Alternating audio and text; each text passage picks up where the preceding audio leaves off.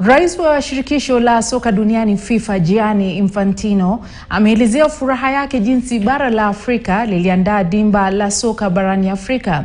Infantino amesema kwamba huo ndio mwelekeo bora kwa dunia na mafanikio hayo yatailetea Afrika mafao makubwa baadaye. What African football needs, the best playing together more often in a top professional environment.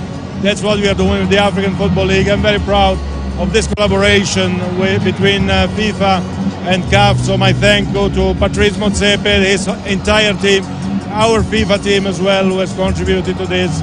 And we can see football brings joy, brings happiness, but we're seeing on the field of play as well, brings a lot of quality for Africa and for the world.